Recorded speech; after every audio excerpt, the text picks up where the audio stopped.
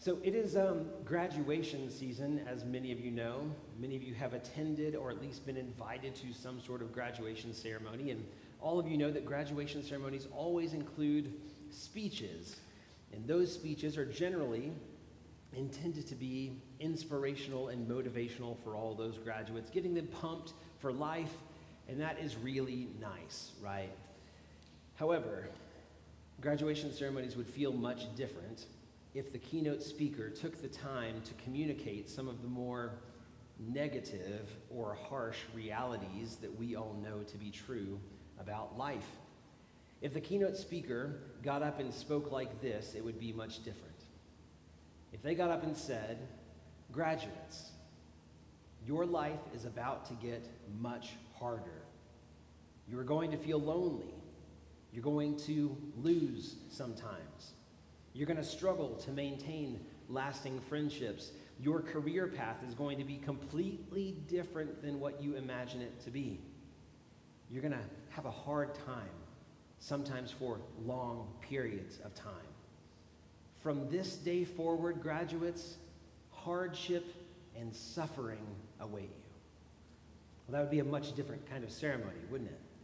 And yet there's a part of us that understands that that would be a realistic presentation for the graduates to understand. And what I want you to begin to see today is that while that would be a horrible graduation commencement address, we do see a parallel between what I just said and the nature of the book of Acts. Luke wrote the book of Acts to chronicle all these things that God did as he founded the church, as God was doing amazing work among these people. And yet, much of what we have seen throughout this book is suffering, hardship, rejection, anger, mobs, beatings, even martyrdom and death.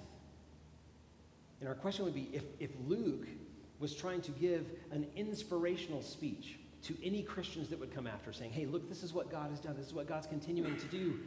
It's weird in a way for him to include all of this hardship.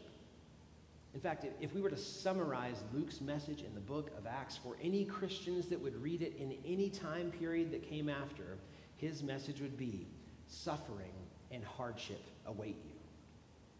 And yet, it still is an inspirational message for us. How?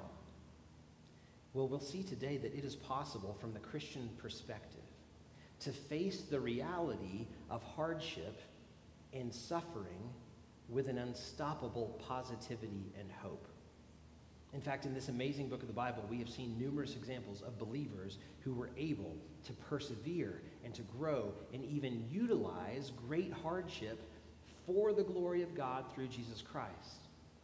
What we'll see as we continue through Acts 21 into Acts 22 today is this simple truth, and I think that we've stated something similar to this before, but the first blank on your sheet, the kind of theme as we go through things today is this: for Christians, hardship is certain, but it is also meaningful.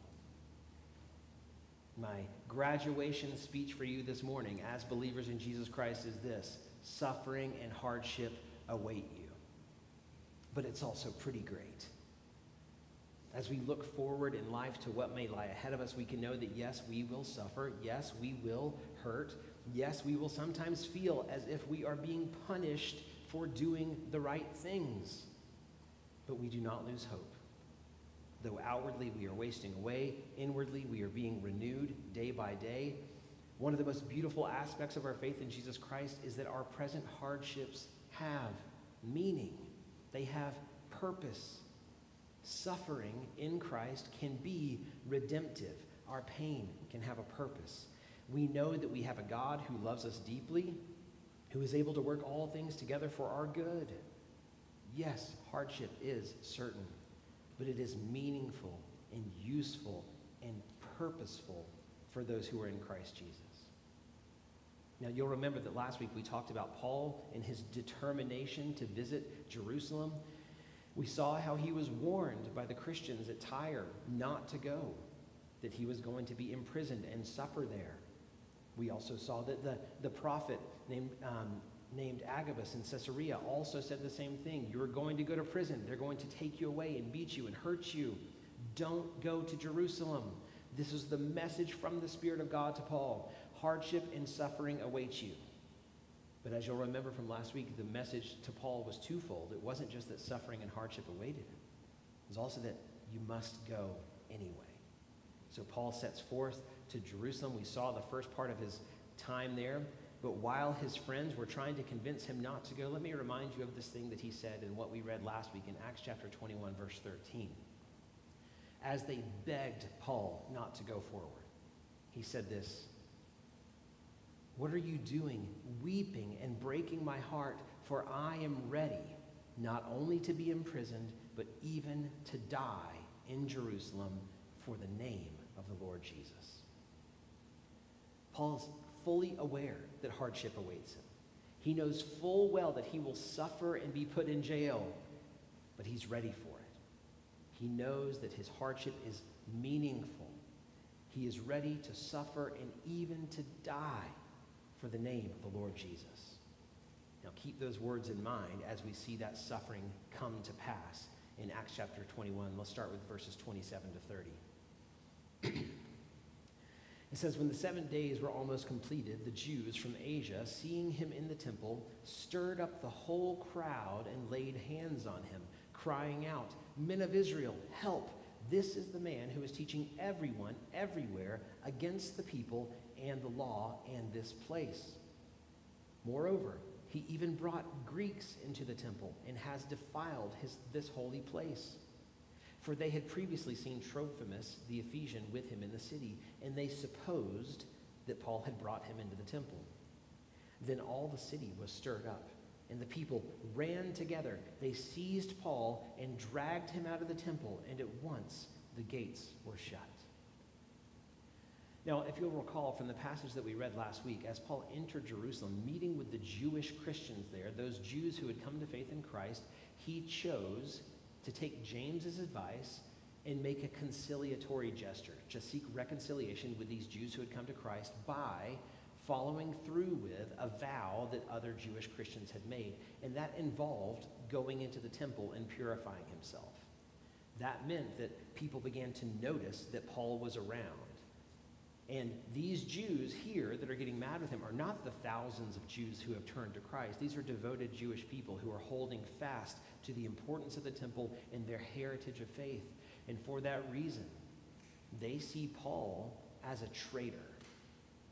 And Paul, being so successful in sharing the good news of Jesus, well, he was a real threat to their way of life. So they throw some hands. They grab Paul and they stir up the crowd. They claim that he is teaching everyone everywhere to be against the Jews and against the temple. Now, we're also told that they had seen Paul with Greek people in the temple. They call out this person named Trophimus. We saw that name last week as one of the people who joined Paul on this journey. We don't really know anything else about this character Trophimus. His name comes up 3 times in the New Testament, kind of in passing. All that we really know about him is that he's a Gentile who had come to Christ probably while Paul was in Ephesus. That's the Asia area that they were talking about. He was a Gentile. He was not of Jewish heritage, and thus he would not be welcomed into the temple. Now, you'll notice, though, in that passage that we just read, it doesn't say that they had specifically seen Paul taking a Greek like Trophimus into the temple. No, it says they supposed that because they had seen Paul with Trophimus a lot, that he probably took Trophimus into the temple. So they don't even have real evidence. Again, they're just angry and mad. And so, for that reason, the whole city is stirred up because they're making up reasons to be upset with Paul. And they dragged Paul out of the temple and they slammed the gates shut behind them.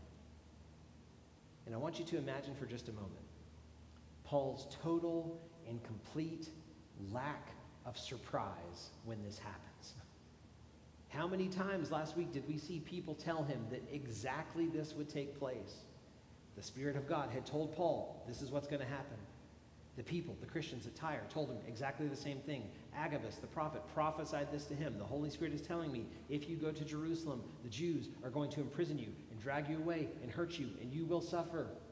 And Paul said, I know. So you can imagine in this moment, as this mob is starting to gather and they drag him away, Paul is not shocked. He does not seem surprised that this is all at all. The Spirit of God had warned him over and over again of this, and now it's happening. And as far as we're told here, Paul did not react with any level of shock or even any level of self-defense. I don't think he's confused or even really worried in this situation. It's all happening just as God said that it would. The complete lack of reaction from Paul shows us this. The next blank on your sheet is this. Hardship gives us the opportunity to demonstrate trust. Even though Paul knew this was coming, even though he had been warned of this, surely we can understand that this is distressing. There is no doubt in my mind that Paul isn't enjoying this. It's painful. Nobody wants to be dragged away by an angry mob. And yet, there seems to be this quiet comfort in Paul as he trusts in the Lord and his word. Paul isn't resigned to this, but rather resolved by it. Even this horrible thing that is happening is a reminder to him of God's sovereign power and control. Paul may not like what's happening to him here, but it doesn't shake his faith. In fact, it's a reassurance. It confirms that the God who has spoken to him has told the truth. God, in his kindness, has given us his word. He has revealed himself to us. He has spoken to us. And his word is very real with us about the idea of suffering in this world. In fact, the Bible very clearly presents suffering as a certainty for us. Not only will we suffer because of the consequences of our own sins, we do things that are wrong and we suffer those consequences. Sin causes us to suffer. Our sin causes us to suffer. But secondly, we also suffer because of the sins of other people. Other people, like in Paul's situation, wrong us. They do wrong things that have consequences that we suffer.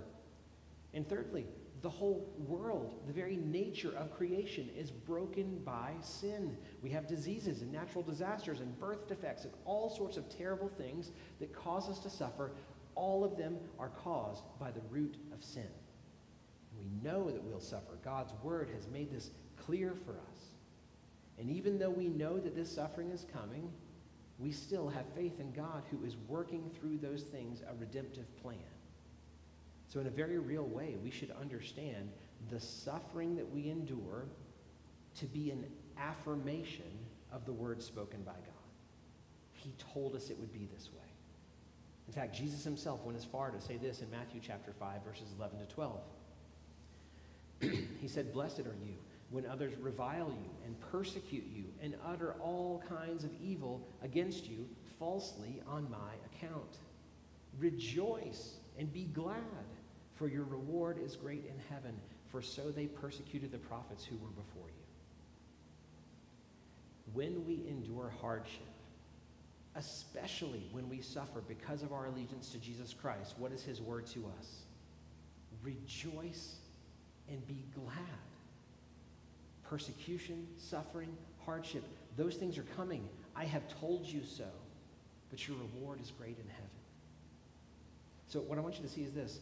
We can understand the suffering we endure as an affirmation of who God is to us. We have a God who has loved us enough to tell us in his word that these things are going to happen.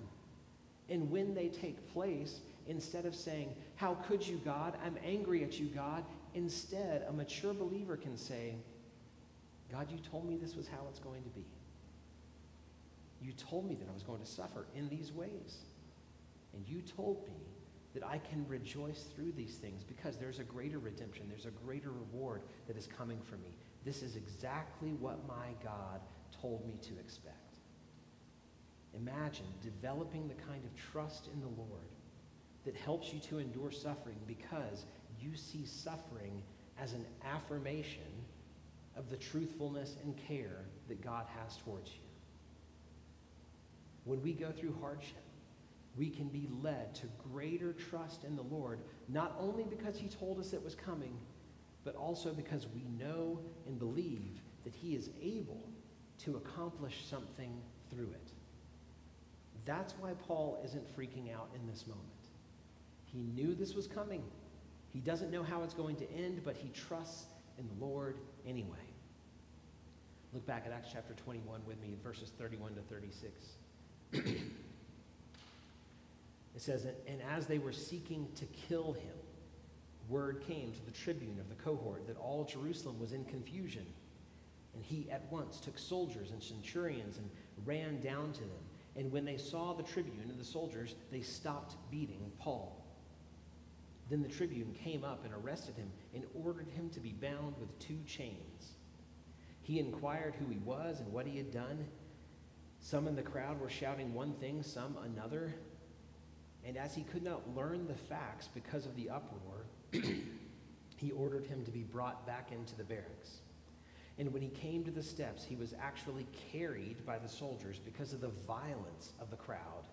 For the mob of people followed, crying out, "Away with him." Now this should sound pretty familiar, right? There are clearly ties between what we see happening here in Jerusalem and what we saw just a couple chapters ago in Ephesus. Both of these angry mobs are operating on false claims. Both of them are fueled by rage over the truth, and they're operating from a place of general confusion. Both cause an uproar in which people are just shouting things over one another, and nobody even knows why they're so upset. However, you'll remember that the mob at Ephesus was comprised of Gentiles, people who were not Jewish, people who were pagans, right? And this crowd in Jerusalem is made up completely of devout Jews. Now, either way, it is a frantic mess, and they are actually, as it said, trying to kill Paul. And we know also from our experience before in the book of Acts that the governing authorities of Rome do not like it when this sort of thing happens. So they get word of all this chaos, and they send in the authorities. Now, the tribune that's mentioned here, he will continue to be a prominent character for the next couple of chapters of the book of Acts. We're told later on that his name is actually Claudius Lysias. And being a tribune means that he is in charge of 1,000 men. 10 centurions who are in charge of 100 men each answer to this tribune. And when he hears of this, he rushes in with multiple centurions and probably what are hundreds of armed guards. The guys in the full armor and swords and shields and all those sorts of things, they rush in to stop this. So needless to say, this is a major disruption in Jerusalem. However, because Lysias can't make sense of what's going on, he can't hear who Paul is, he takes Paul instead to the barracks there for questioning.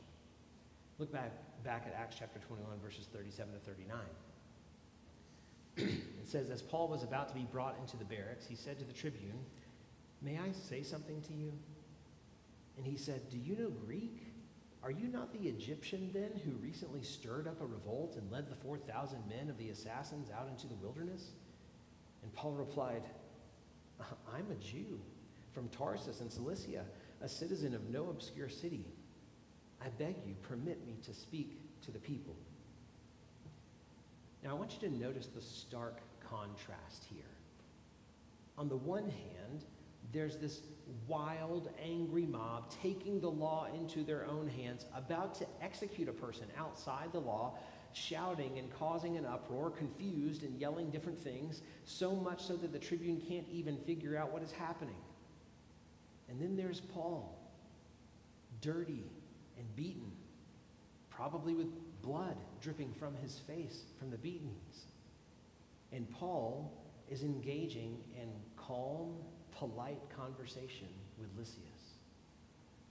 There are two sides to every story, sure, but this difference is significant.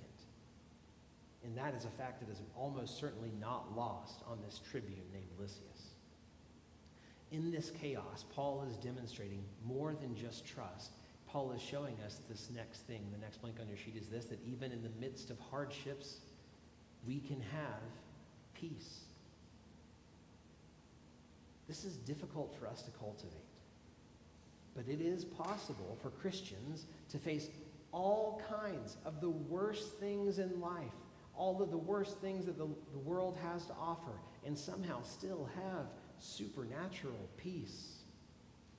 In all of life's storms, we have this sure and steady anchor in Christ, this knowledge that even if our lives here end, we are safe in the palm of his hand. We don't always know if things on earth are going to turn out the way that we want. Very often, they don't. But we can have peace which surpasses all understanding because we have a strong and trustworthy Savior in Jesus Christ. Now, I want you to imagine for me just a second when Paul was in the midst of this angry mob beating him and trying to kill him, surrounded by the chaos and the yelling and the anger. And while you hold that vision in your mind, listen also to what Hebrews chapter 12, verses 1 to 2 tells us. For Christians, it says, therefore, since we are surrounded by so great a cloud of witnesses, let us also lay aside every weight and sin which clings so closely, and let us run with endurance the race that is set before us, looking to Jesus, the founder and perfecter of our faith, who for the joy that was set before him endured the cross, despising the shame, and is seated at the right hand of the throne of God. Even while he was being attacked and surrounded by an angry mob, Paul's eyes were on something different. Yes, he was surrounded by violent people. But in that same moment, Paul understood he was also surrounded by this great cloud of witnesses, this deep heritage of faith, this long-lasting evidence of the work of God, not only in his life, but in the lives of so many other people. In that moment, even surrounded by violence, he was surrounded by even more faith because of what had been done in his life and what God has continued to do since then. Paul was able to look to Jesus and endure because of what he knows Jesus has done. We can look to Jesus, who is seated at the right hand of God the Father Almighty, as that passage just told us. The Jesus who was sitting on the throne then, when Paul was taken and beaten by the crowd, that Jesus is still sitting on the throne. Paul's Savior is my Savior. Paul's Savior is your Savior. And we can look to him because we know that we have peace with the one who is seated on the throne. Now, in this moment, Paul, speaking to Lysias the tribune, calmly clears up some confusion. As we just read, Lysias had no idea who Paul even was. In fact, he confuses him with some Egyptian guy who had led an uprising with some assassins or something strange like that. And Paul explains, whoa, I'm not an Egyptian assassin. I'm just some Jew from Tarsus. I'm a well-educated man from a nice city. And for that reason, may I speak to my people? And Lysias, perhaps impressed with Paul's calmness and confidence, allows him to speak to the people. Look at Acts chapter 21, verses 40 through 22, verse 5. It says, and when he had given him permission, Paul, standing on the steps, motioned with his hand to the people. And when there was a great hush, he addressed them in the Hebrew language, saying, brothers and fathers, hear the defense that I now make before you. And when they heard that he was addressing them in the Hebrew language, they became even more quiet. And he said, I am a Jew, born in Tarsus in Cilicia, but brought up in this city, educated at the feet of Gamaliel, according to the strict manner of the law of our fathers, being zealous for God, as all of you are to this day. I persecuted this way to the death, binding and delivering to prison both men and women, as the high priest and the whole council of elders can bear me witness. From them I received letters to the brothers, and I journeyed toward Damascus to take those also who were there and bring them in bonds to Jerusalem to be punished. So Paul, having been given permission, takes this opportunity not only to show that he is fluent in multiple languages, but also to share the gospel. We'll see this more clearly as he continues on in his speech, but this is exactly what he's doing. He has the attention of this angry mob of people. They're listening to him for just a second. They want to kill him, but they're going to hear what he has to say, so he takes this moment to share his personal testimony with them. This is one more thing that we see reflected in this story. And this is hard for us to digest, but we'll think about it as we go through the rest of the passage. Hardships remind us of the hope of the gospel. Hardships remind us of the hope of the gospel. Again, when we suffer these things, We know that we have a sovereign God who cares for us, who told us that we would suffer in this world. We have peace because our salvation is secure. And the very existence of hardships, the hardships that we face, remind us of what has been accomplished for us by Jesus. Paul says in this moment, brothers and fathers, hear the defense that I make before you. But the defense that Paul makes is no defense at all. He doesn't defend his innocence. He doesn't appeal to the law or to his citizenship or to what should or should not be done according to those things. No, instead, his only defense is what Jesus has done for him. That is as if to say, you can do whatever you want to me. This is where my security lies. This is my defense before you, that I have a Savior who has saved me eternally and forever. So instead, Paul just tells his own story, chronicling his own heritage in his encounter with Jesus. And in that explanation, Paul explains first of all that he is just like them.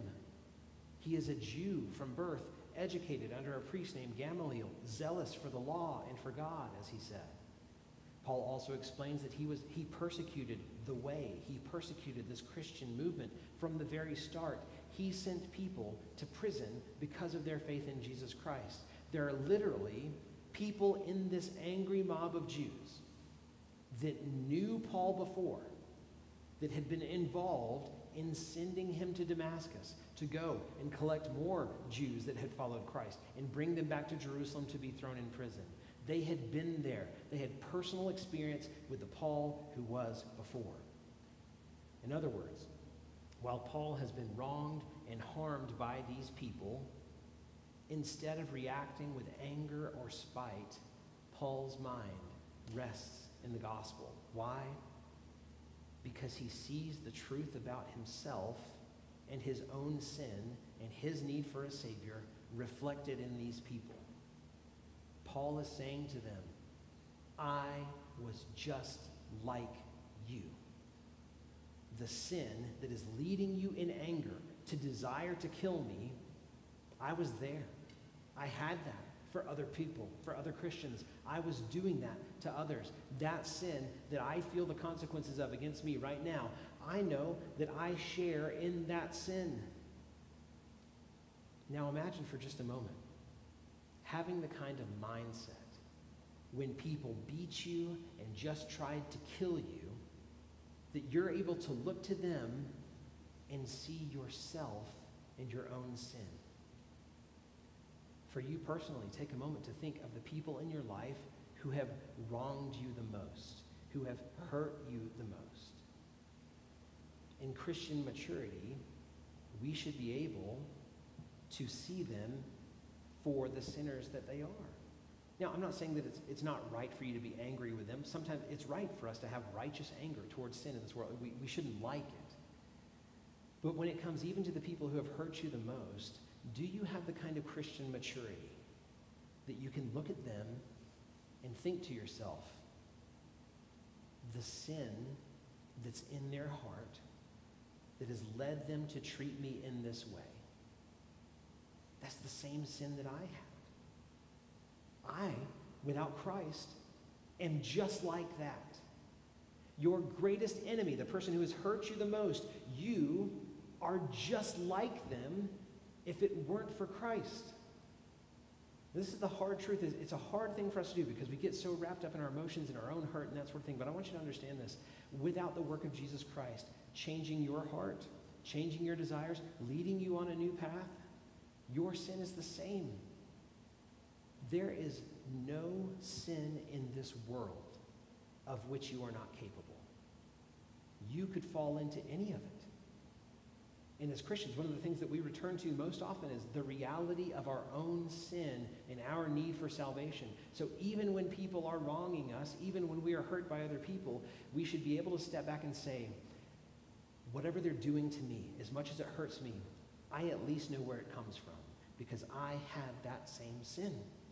The sin that has infected them, that is hurting me, is what Jesus has saved me from.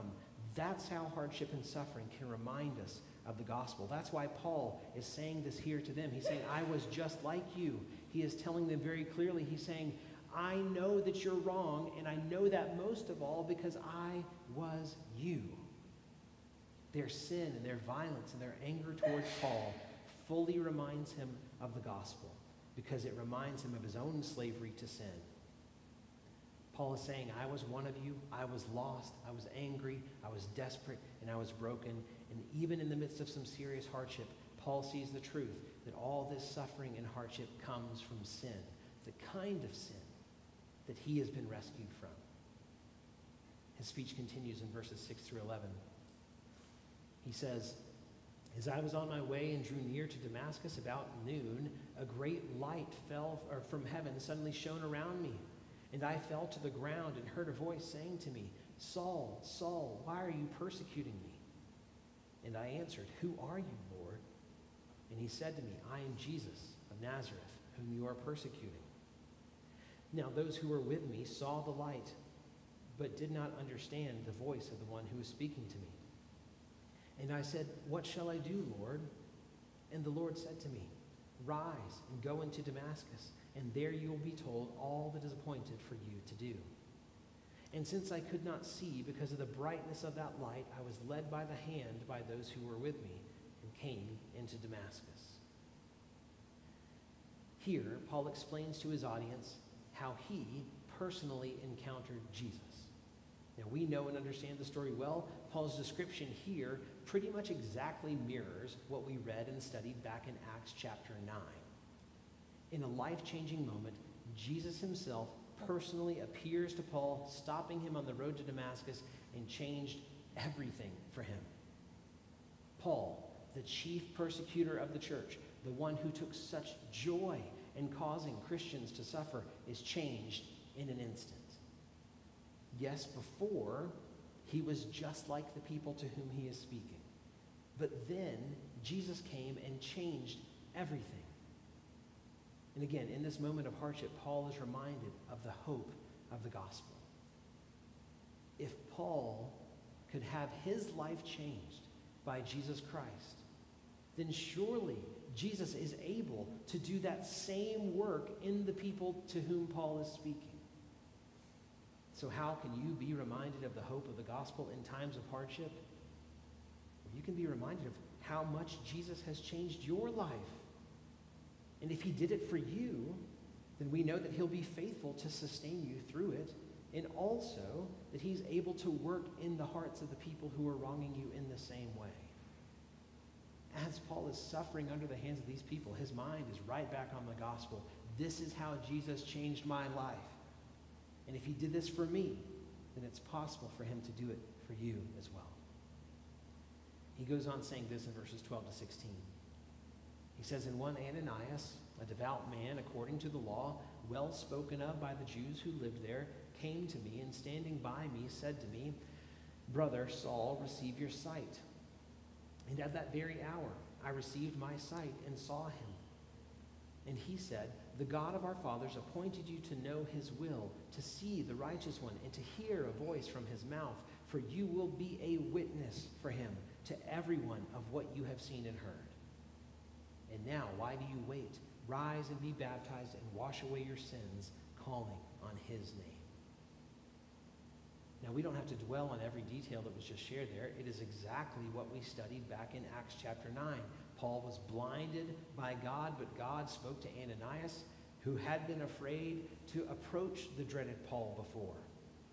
But Ananias faithfully and obediently cared for Paul. God restored his sight, and then he is set on a new path of work for the Holy Spirit.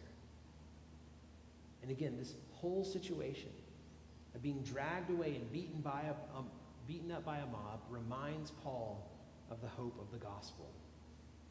He was saved for a reason. He was saved, as it said, to be a witness.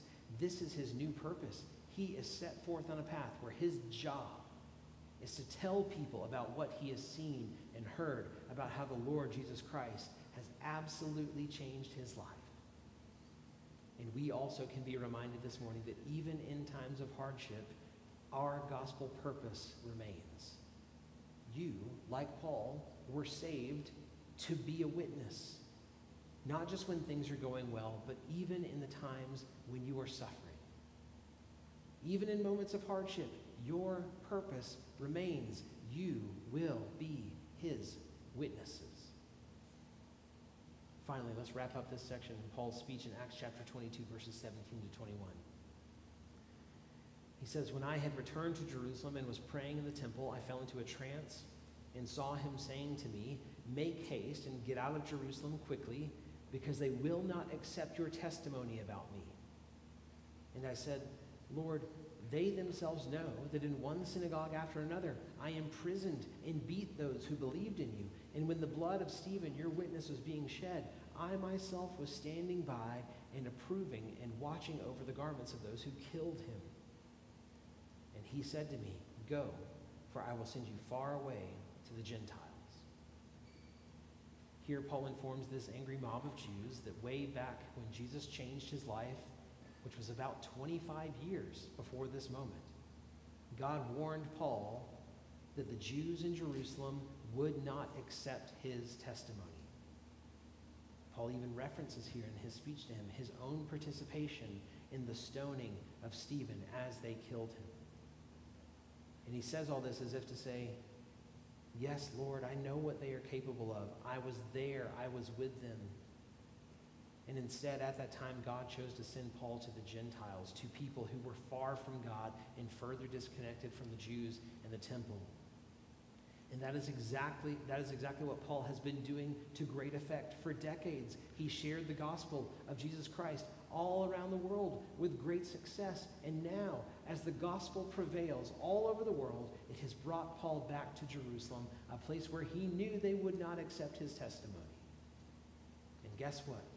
We'll continue to see next week that circumstances have not changed, that the fate that he knew was coming still awaits him.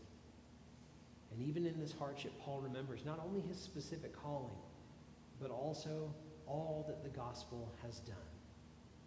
He may feel in this moment as if he is losing. This situation, it's bad, and yet the gospel is still good.